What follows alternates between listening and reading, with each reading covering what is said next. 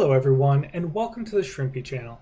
In this video, we're going to talk about market slippage for cryptocurrency exchanges and how to prevent it when executing trades on a cryptocurrency exchange. As you can see, I've loaded up my Shrimpy application. I'm currently navigated over to the Trading tab, where I've loaded up the LTC USDT trading pair, and I'm currently on the Binance exchange. On the left-hand side over here, we have the order books. These are the current orders available on the exchange when we are trying to buy or sell Litecoin. In the middle here, we have the price chart. This is the price of LTC in terms of USDT over time. And then on the right-hand side, we have the trade history. The trade history is where we could see each individual trade that was executed on the exchange for this trading pair. So let's get into slippage. What is slippage? So before we could talk about slippage, we must first understand market orders. Market orders allow you to place an order on the exchange at the current market price for any amount that you would like.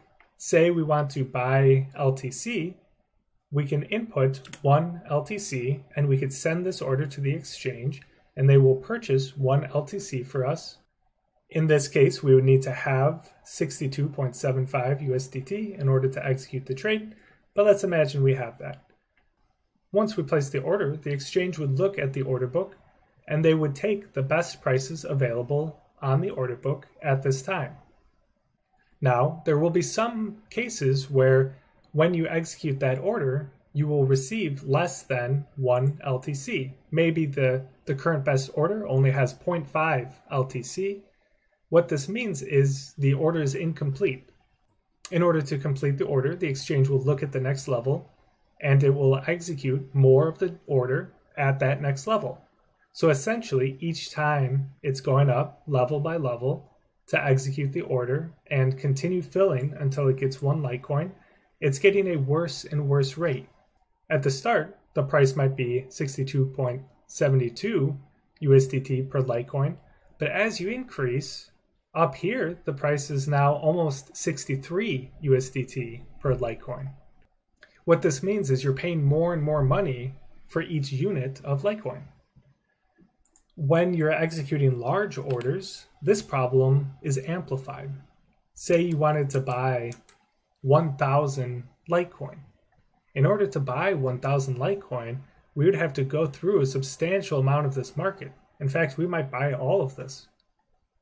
And what that would mean is we don't get the best rate on the exchange any longer. We get worse and worse rates as we continue up. This process of consuming consecutive levels of the order book in an order is called slippage.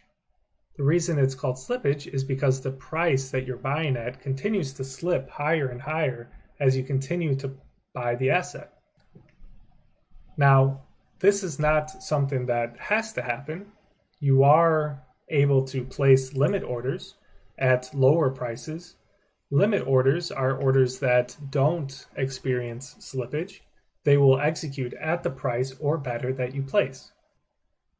Say you place a limit order at 62.6 USDT, that order would be placed exactly at that point and it won't move. So it won't experience slippage, it won't increase over time, it won't do any of that.